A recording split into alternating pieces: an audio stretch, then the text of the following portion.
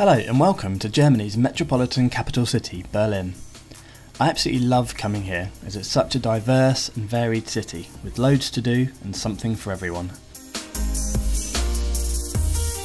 We are currently outside the Brandenburg Gate, the 18th century neoclassical arch built by order of the Prussian King Friedrich Wilhelm II after ending the Dutch uprising.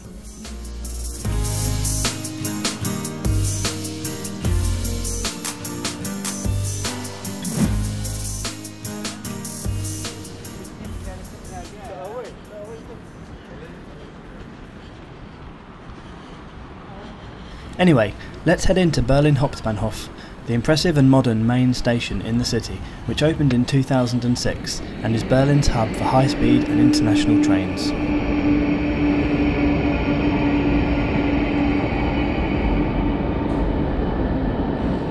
There is a huge variety of shops and restaurants spread over the station's 3 main floors, along with a staff ticket office and many automatic ticket machines.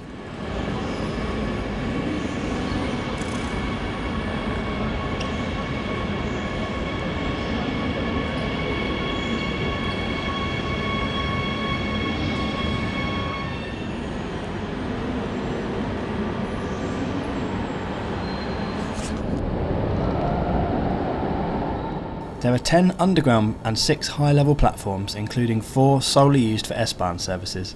In total, the station serves around 300,000 passengers per day.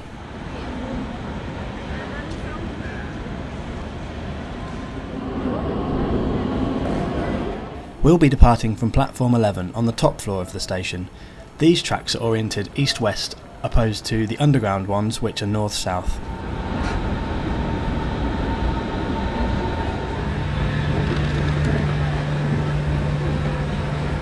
It's just great up here, super bright and very spacious. The large glass canopy is stunning and there are plenty of info screens and signage in both German and English.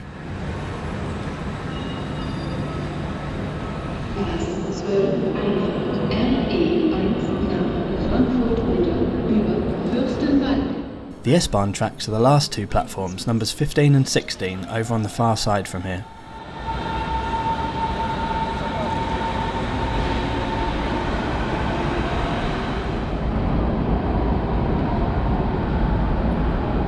Big thanks to Safety Wing for sponsoring this video.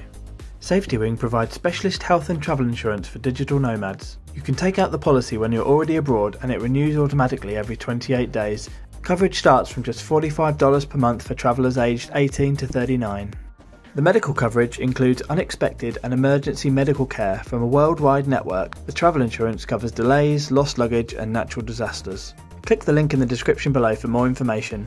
Once again, a big thanks to Safety Wing for sponsoring this video. Around 10 minutes before scheduled departure, our train pulls in. It's hauled by a PKP Eurosprinter ES45 U4 electric locomotive, which has a top speed of 230 km an hour or 143 miles per hour. The train is made up of the following coaches: 4 second class, including 1 open and 3 compartment, 1 full-service restaurant and dining car, 1 first-class compartment car. There is no wheelchair lift built into this train, but there are manual ramps on board and mobile lifts available on the platforms, so speak to staff or pre-booking it is best.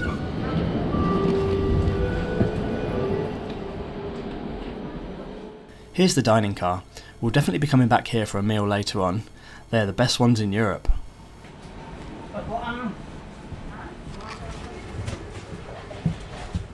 And here's a look at one of the 6-seat second-class compartment coaches.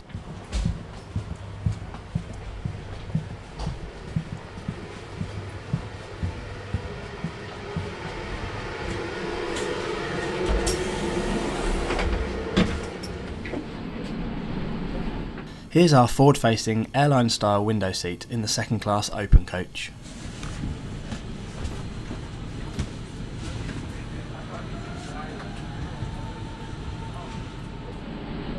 Luggage can be stored on the end of the coach stacks or in the large overhead racks above the seats.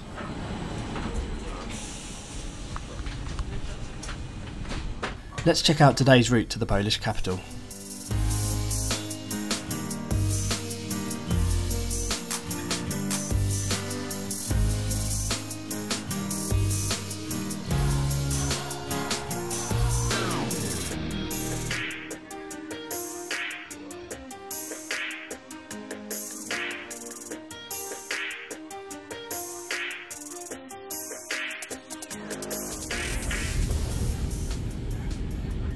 We leave a couple of minutes after our 09:37 departure time. The route to Warsaw is 570 kilometres or 354 miles, and it's scheduled to take us 6 hours and 20 minutes of travel time today.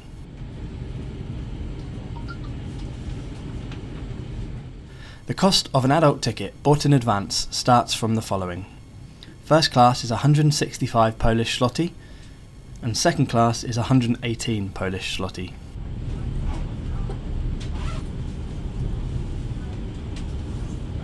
I think that is very good value for an international EuroCity service of this quality, which links two of Europe's amazing capital cities in an environmentally friendly way.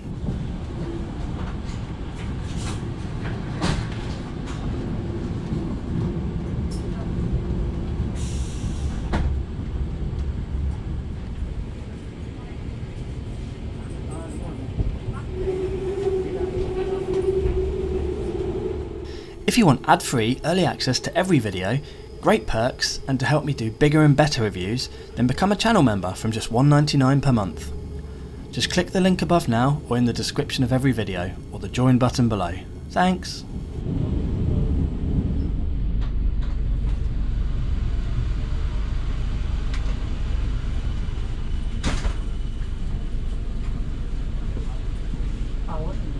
What I love about taking this route out of Berlin is that you parallel the S-Bahn tracks for much of the way, even passing through the stations as you go.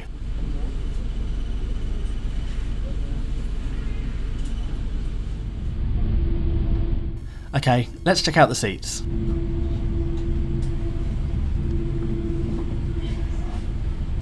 The legroom is great, especially for second class. There's an adjustable footrest and a seat back pocket, and the seats are really comfy, well padded, well shaped, and have adjustable armrests.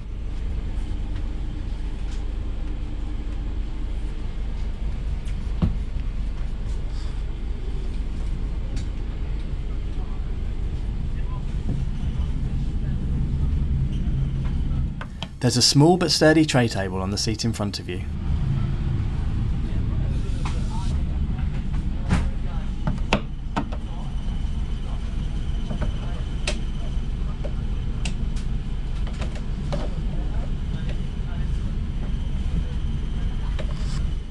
Down below is a small bin and one EU power socket per seat.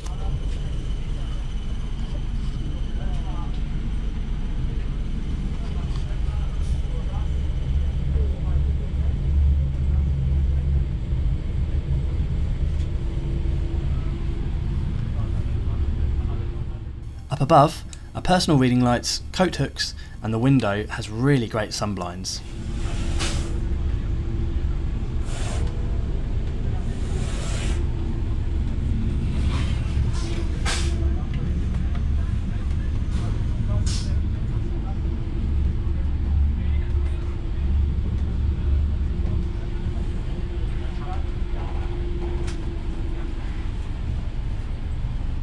I think these coaches are great, perfect for EuroCity services, and I prefer them to the compartment ones. Which do you prefer? Leave me a comment below.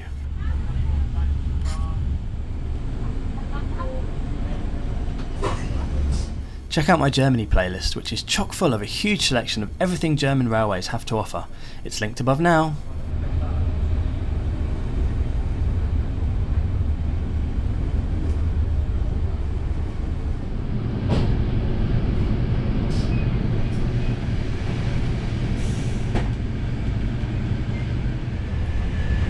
Let's head up to the front and have a look at our loco.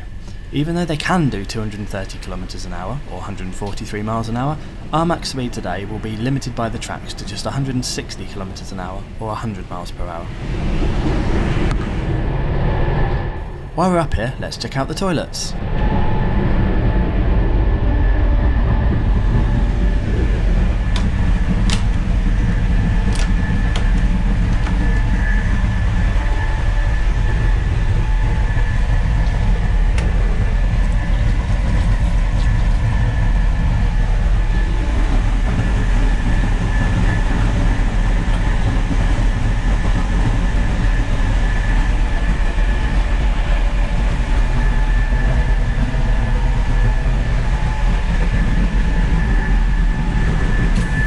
They were in great condition, all socked up and fully working.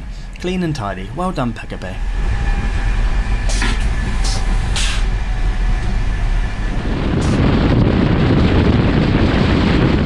And the window's even open so we can get these fantastic train window views.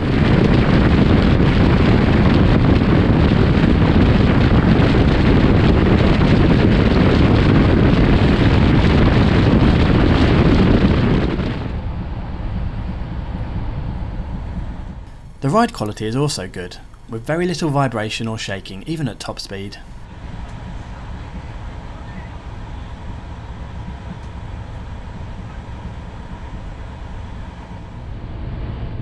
Free Wi-Fi is available throughout the whole train. This worked well even if it wasn't the fastest.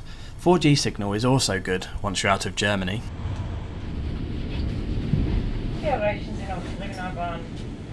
Frankfurt an der Oder is our last stop in Germany, and not to be confused with Frankfurt am Main, the mid-German megacity and the largest city in the state of Hesse.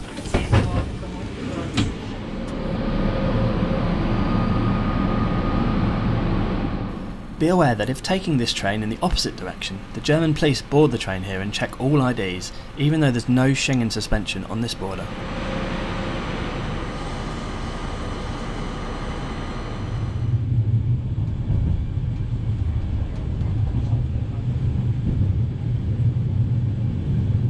Shortly after, we crossed the River Oder, which marks the border between Germany and Poland.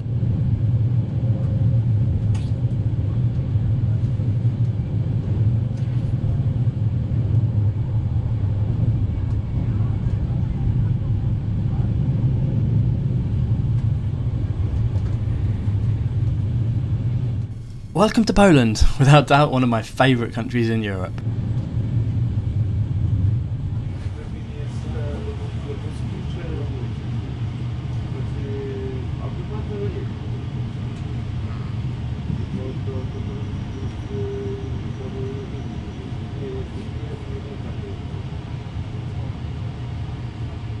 Rzepin is a small border town and major railway junction with a population of just 6,500 people, which was founded in the 10th century.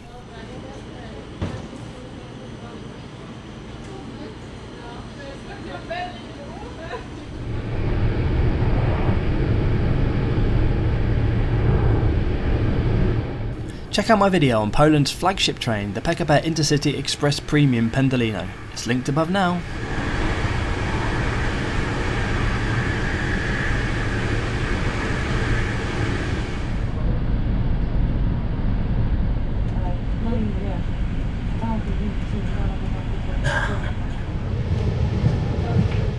Time for lunch, let's head to the Vars dining car.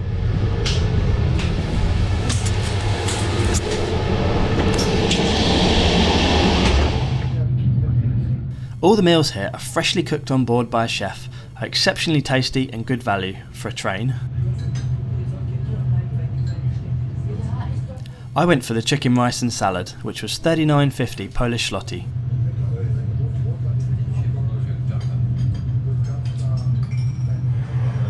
I'll link the full VOICEOVER menu in the description below.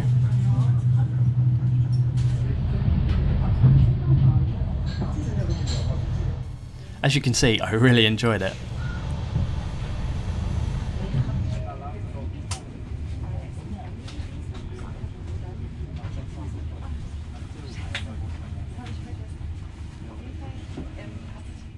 We are soon pulling into Poznan main station, Poland's 5th largest city, which is home to 530,000 people and the most major of our intermediate stops today.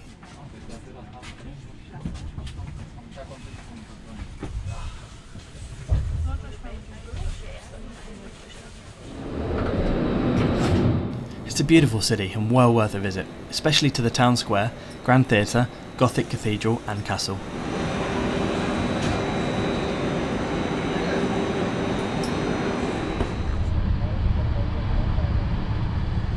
I don't believe this train has any dedicated bike spaces, at least I didn't see any, but please correct me if I'm wrong.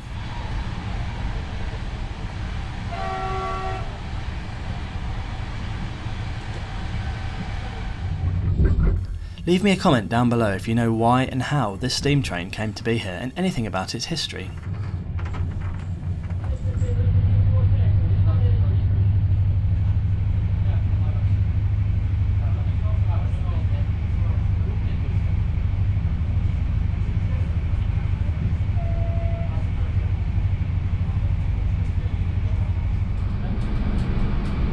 It was at this point the air conditioning in our coach decided to give up the ghost, and after 10 minutes of trying to fix it, the conductor said we could move to any available seat.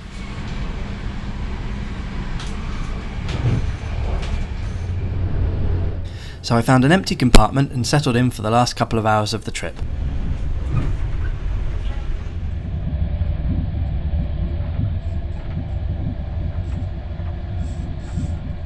It's lovely and peaceful in here, perfect for relaxing in a group or even on your own.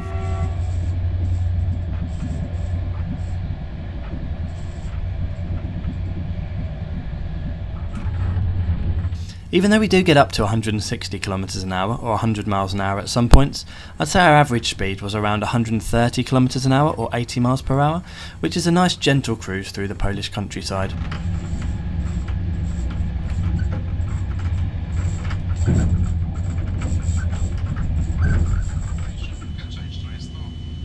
Warsaw Chopin Airport, Łódź Fabryczna, Żyrardów, Kielce, Kraków Główne stations. Passengers who wish to change trains, please pay attention. All onboard announcements are made in Polish, German and English. While leaving the train, please remember to take your luggage, personal belongings and take caution when stepping out of the train. Thank you for choosing PKP Intercity. We wish you a pleasant stay and see you again. At the time of filming, Warsaw West Station was, and still is, undergoing a €400 million refurbishment to better serve the 1,000 daily trains that stop here. It's due to complete soon.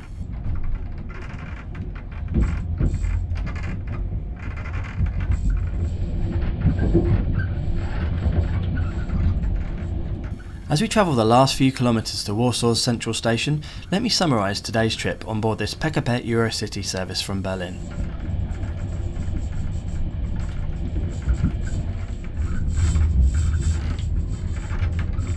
I thought it was totally brilliant, great value, and even in second class it was super comfortable. Even when there was the problem with the AC, the staff were proactive and helped everyone move to other seats if required.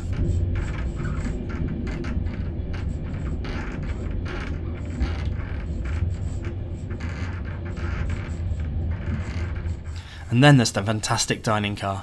Along with České dráhy in the Czech Republic and ZSSK in Slovakia, PKP trains are my favourite in Europe to eat on board. Great food at great value.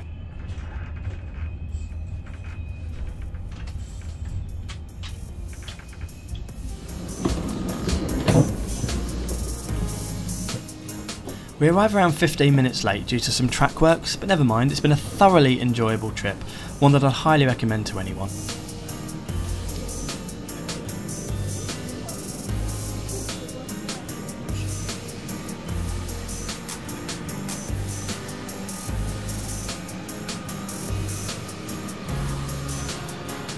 I'll let you enjoy the train departing in full.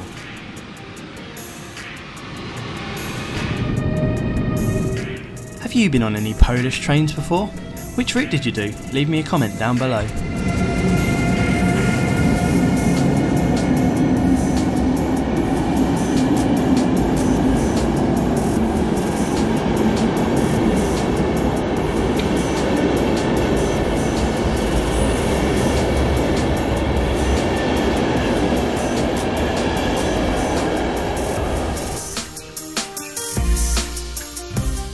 By the way, I'm always open to new video ideas, so leave me a comment or a DM on Instagram or Twitter if there's anything you really want to see on the channel.